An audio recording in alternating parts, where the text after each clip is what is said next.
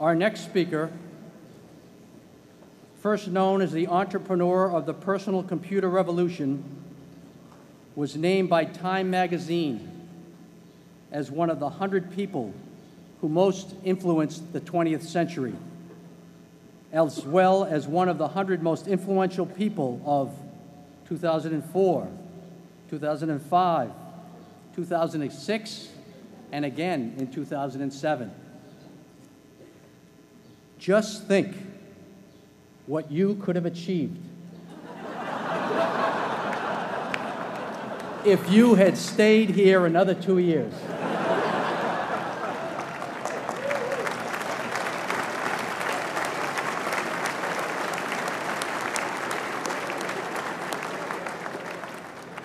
He enrolled at Harvard in the fall of 1973, keenly interested in computer science, but without a definite study plan. In between intense poker games at Radcliffe, he met his future business partner, Steve Ballmer, and he developed a version of the programming language BASIC for the first microcomputer, and co-authored and published a paper on algorithms with computer scientist Christos Papadimitriou. Our speaker is a person of many talents. A close friend in college amusingly recalls seeing him doze off during the prestigious Putnam math exam. Despite this napping, he scored remarkably well. In his junior year, he took a leave of absence from Harvard to devote his energies to Microsoft, a company he had begun in 1975 with his friend Paul Allen. Since 2000, he has begun to concentrate on a number of philanthropic endeavors, making extraordinary donations to various charitable organizations and scientific research programs around the world through the Bill and Melinda Gates Foundation. After a 33-year leave of absence from his alma mater, I am pleased to present to you Dr. William Gates.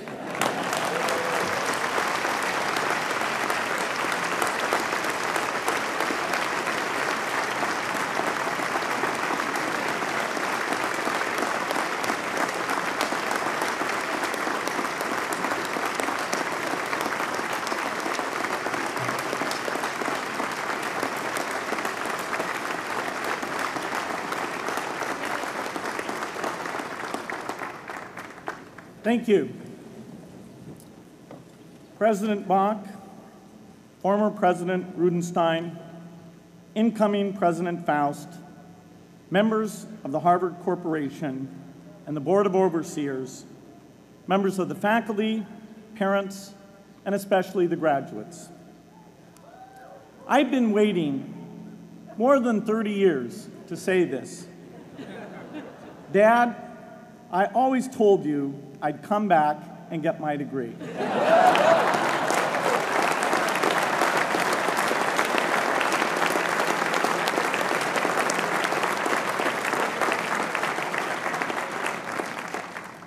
I want to thank Harvard for this honor. I'll be changing my job next year, and it will be nice to finally have a college degree on my resume. I applaud the graduates for taking a much more direct route to your degrees. For my part, I'm just happy that the Crimson called me Harvard's most successful dropout. I guess that makes me valedictorian of my own special class. I did the best of everyone who failed.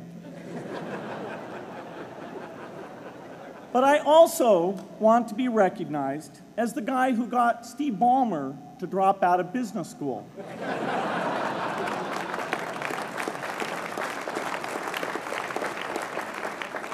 I'm a bad influence. That's why I was invited to speak at your graduation. If I'd spoken at your orientation, fewer of you might be here today.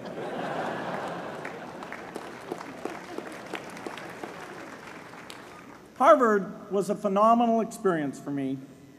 Academic life was fascinating. I used to sit in on lots of classes that I hadn't even signed up for. And dorm life was terrific. I lived up at Radcliffe in Courier House.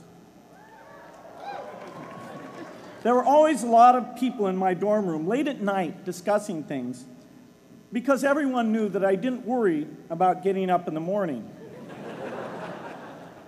That's how I came to be the leader of the antisocial group. We clung to each other as a way of validating our rejection of all those social people. Radcliffe was a great place to live. There were more women up there, and most of the guys were math science types. The combination offered me the best odds, if you know what I mean. That's where I learned the sad lesson that improving your odds doesn't guarantee success. One of my biggest memories of Harvard came in January 1975 when I made a call from Courier House to a company in Albuquerque, New Mexico that had begun making the world's first personal computer. I offered to sell them software. I worried they would realize I was just a student in a dorm and hang up on me. Instead, they said, "We're not quite ready. Come see us in a month," which was a good thing because we hadn't written the software yet. From that moment, I worked day and night on the extra credit project that marked the end of my college education and the beginning of a remarkable journey with Microsoft. What I remember above all about Harvard was being in the midst of so much energy and intelligence. It could be exhilarating, intimidating, sometimes even discouraging, but always challenging. It was an amazing privilege, and though I left early, I was transformed by my years at Harvard, the friendships I made, and the ideas I worked on. But taking a serious look back, I do have one big regret. I left Harvard with no real awareness of the awful inequities in the world, the appalling disparities of health and wealth and opportunity that condemn millions of people to lives of despair. I learned a lot here at Harvard about new ideas in economics and politics. I got great exposure to the advances being made in the sciences. But humanity's greatest advances are not in its discoveries, but in how those discoveries are applied to reduce inequity.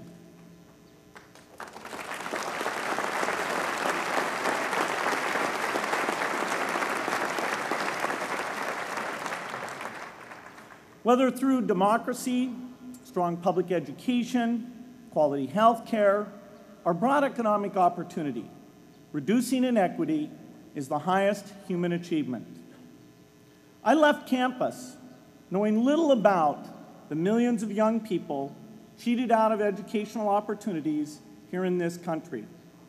And I knew nothing about the millions of people living in unspeakable poverty and disease in developing countries. It took me decades to find out.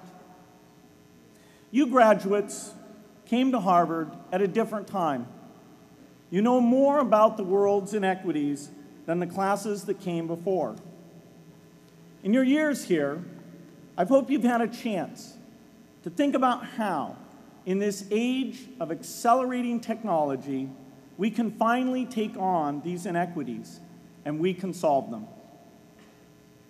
Imagine, just for the sake of discussion, that you had a few hours a week and a few dollars a month to donate to a cause. And you wanted to spend that time and money where it would have the greatest impact in saving and improving lives. Where would you spend it? For Melinda and I, the challenge is the same. How can we do the most good for the greatest number with the resources we have? During our discussions on this question, Melinda and I read an article about the millions of children who are dying every year in poor countries from diseases that we had long ago made harmless in this country. measles, malaria, pneumonia, hepatitis B, yellow fever. One disease that I had never heard of, rotavirus, was killing 500,000 children each year, none of them in the United States. We were shocked. We had assumed that if millions of children were dying and they could be saved, the world would make it a priority to discover and deliver the medicines to save them. But it did not. For under $1, there were interventions that could save lives that just weren't being delivered.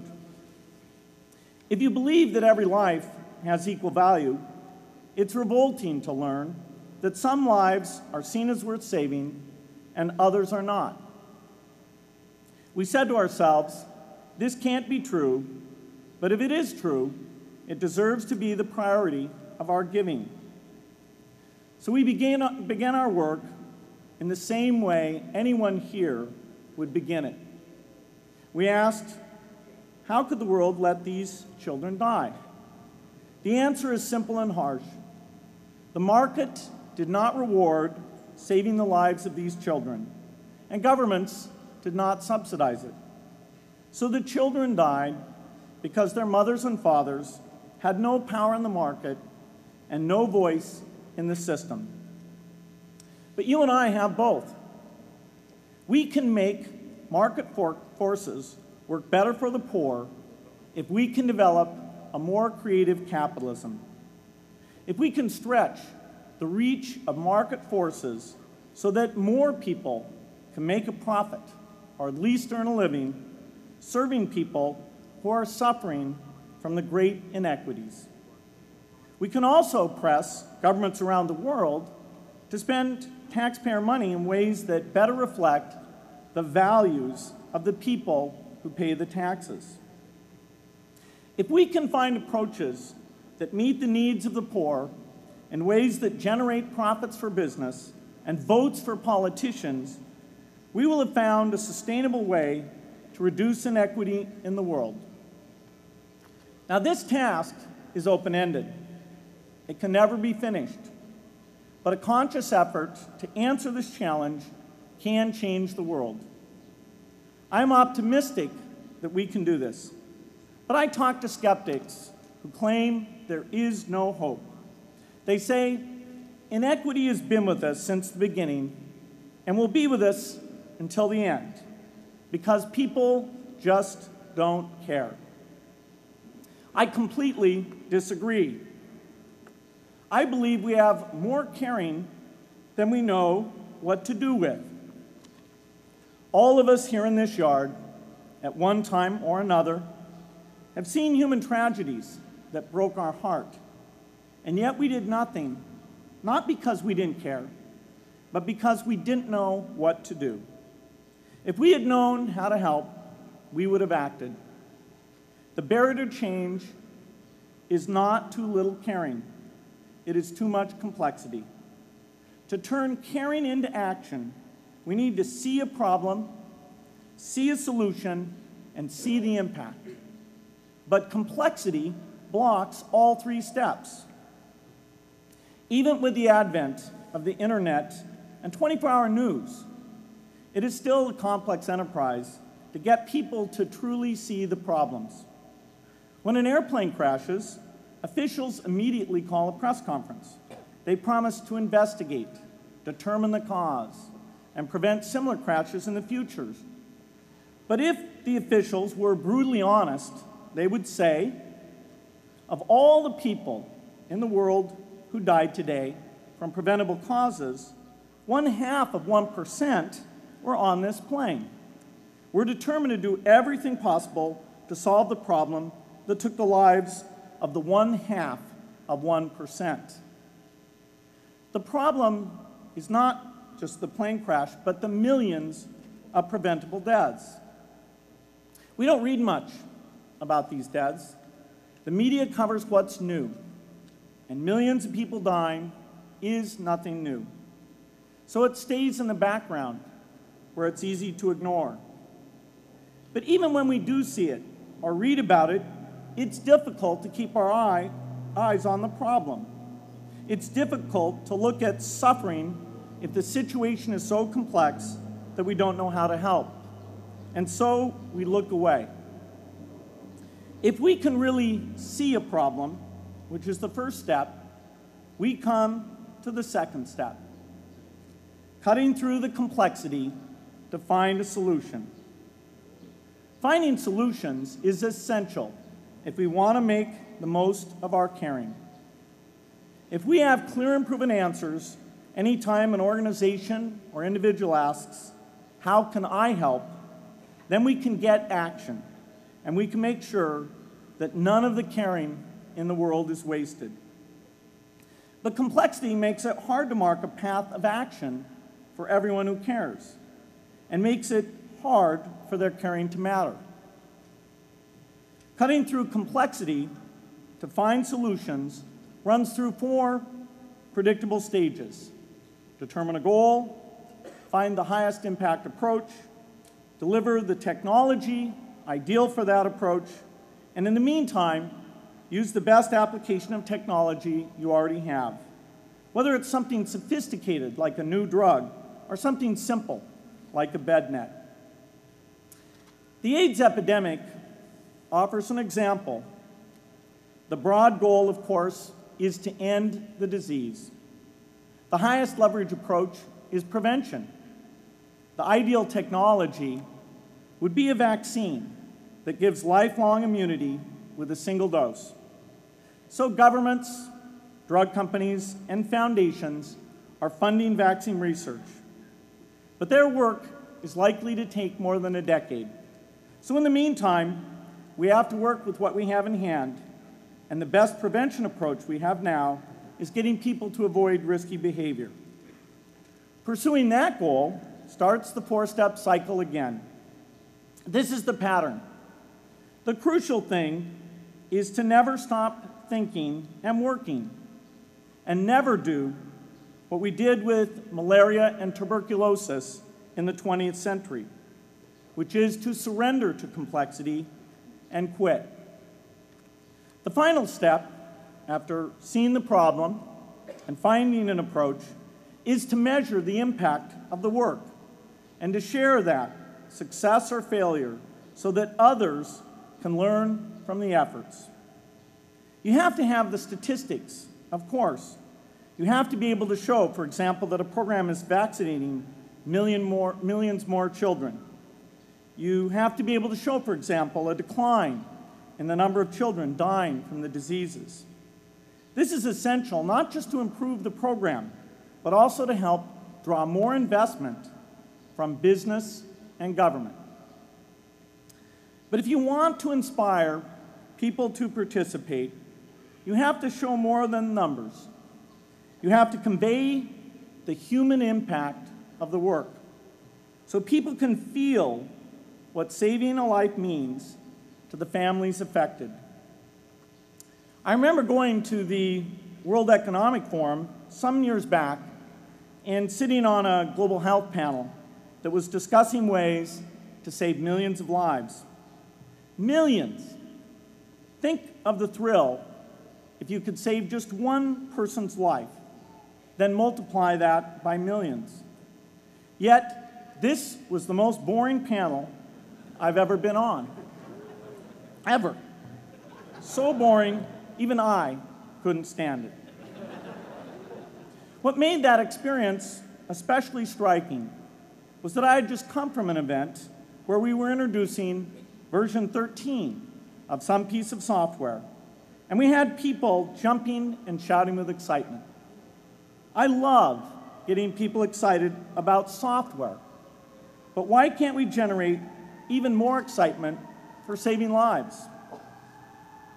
You can't get people excited unless you can help them see and feel the impact.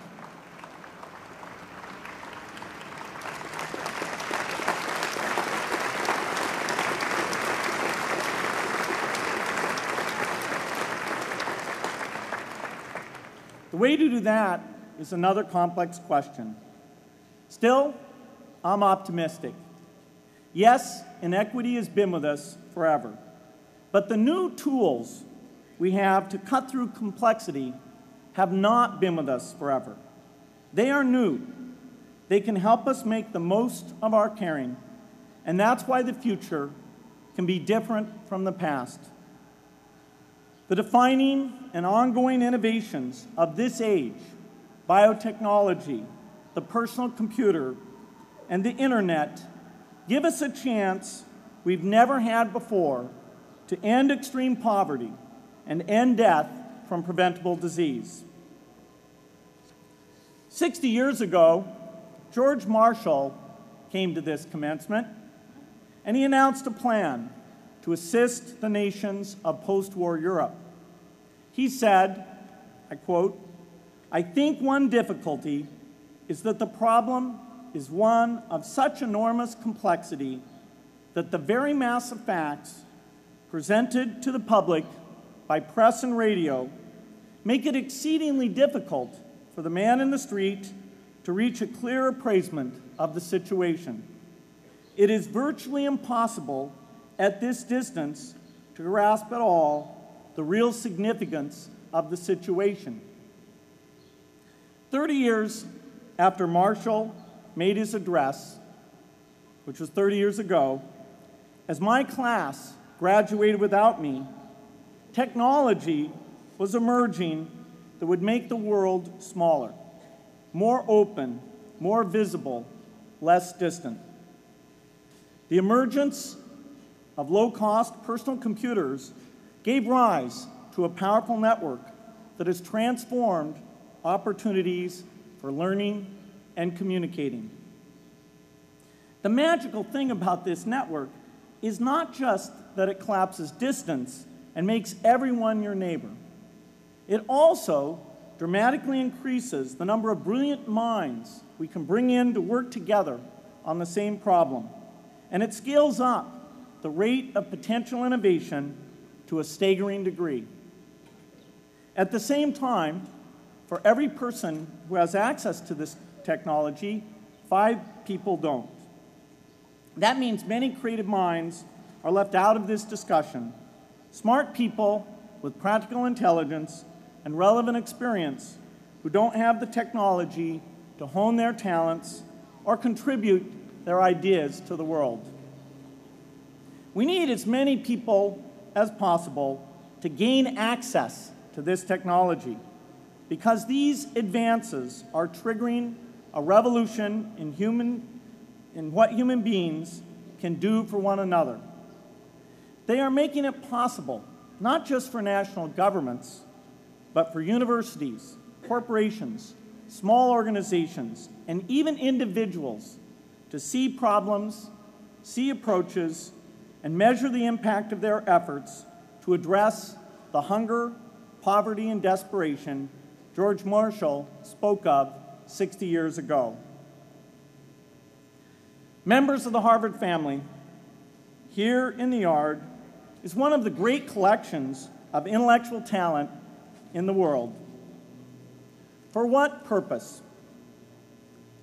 There is no question that the faculty, the alumni, the students, and the benefactors of Harvard have used their power to improve the lives of people here and around the world. But can we do more? Can Harvard dedicate its intellect to improving the lives of people who will never even hear its name? Let me make a request of the deans and the professors, the intellectual leaders here at Harvard.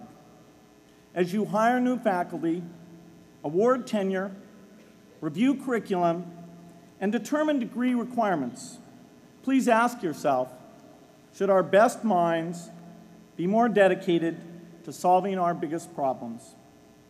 Should Harvard encourage its faculty to take on the world's worst inequities?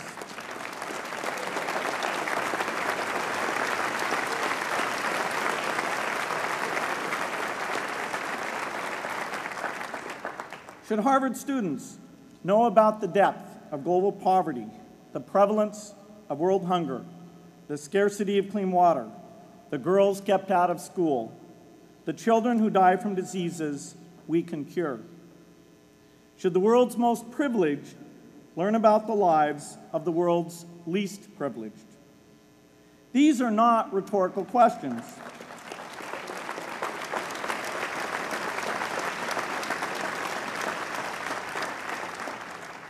You will answer with your policies. My mother, who was filled with pride the day I was admitted here, never stopped pressing me to do more for others. A few days before I was married, she hosted a bridal event at which she read aloud a letter about marriage that she had written to Melinda. My mother was very ill, with cancer at the time, but she saw one more opportunity to deliver her message, and at the close of the letter she said, "From those to whom much is given, much is expected."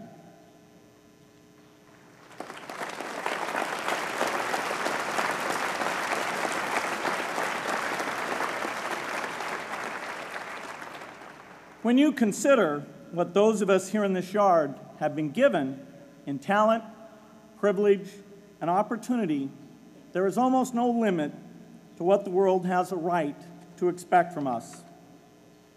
In line with the promise of this age, I want to exhort each of the graduates here to take on an issue, a complex problem, a deep inequity, and become a specialist on it. If you make it the focus of your career, that would be phenomenal. But you don't have to do that to make an impact. For a few hours every week, you can use the growing power of the internet to get informed, find others with the same interests, see the barriers, and find ways to cut through them. Don't let complexity stop you. Be activists. Take on big inequities. I feel sure it will be one of the great experiences of your lives. You graduates are coming of age in an amazing time. As you leave Harvard, you have technology that members of my class never had. You have awareness of global inequity, which we did not have. And with that awareness, you likely also have an informed conscience that will torment you if you abandon these people whose lives you could change with modest effort. You have more than we had. You must start sooner and carry on longer.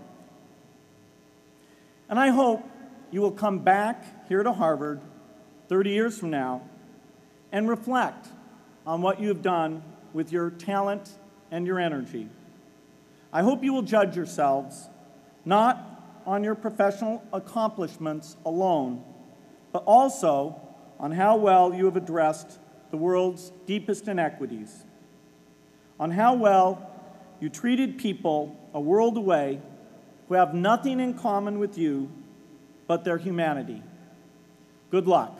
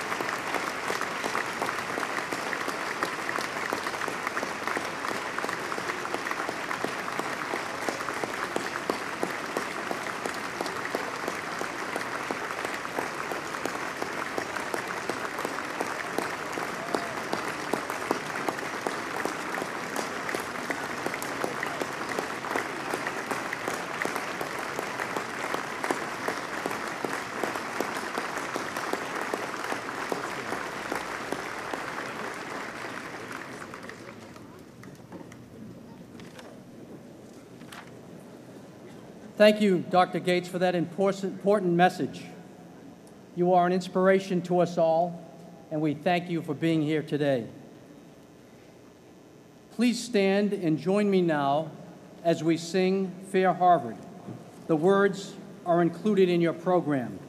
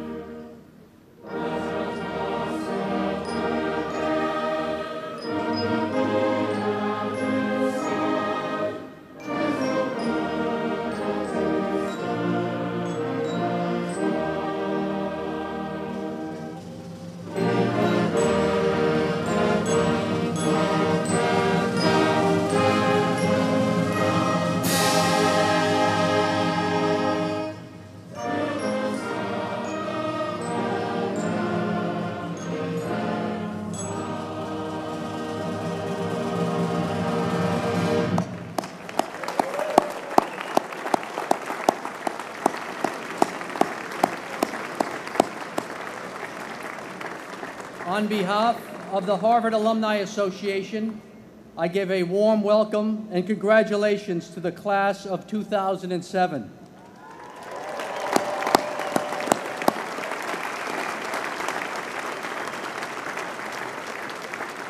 I hope you will return often to Cambridge and will remain engaged with our university through the many activities offered by the HAA and the Harvard clubs around the world. In closing, let me quickly add, this year, Harvard is extending a warm welcome to the Cambridge Ridge and Latin School as they celebrate their graduating senior class. This ceremony will be held right here, beginning at 6:30. Our remarkable operations crew will now be getting this space ready for that ceremony. So it's been great to have you all here. I hereby declare that the 2007 meeting of the Harvard Alumni Association is adjourned to be reconvened on June 5th, 2008. Thank you all for coming. And Nancy, we have just heard some very exciting talks, one by Derek Bach, one by Bill Gates, and another afternoon exercise has come to the end. Tell me your impressions. Well, Bill Gates' speech was in keeping with President Clinton's charge to the senior class yesterday to go out, use the intellect, the intelligence, the education that you have had here at Harvard to make the world a better place.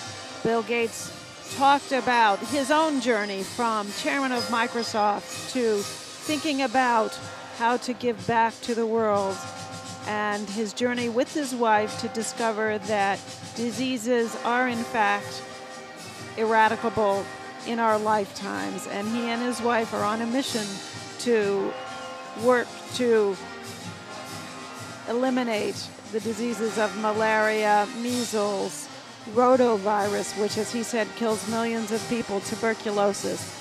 He talked about the complexity of these sorts of problems and urged the graduates not to allow complexity to deter them. He likened his mission to the mission of the Marshall Plan, which George Marshall announced here at Harvard Commencement in 1947. And he urged the graduates to make the world a better place, even if it was only in their spare time.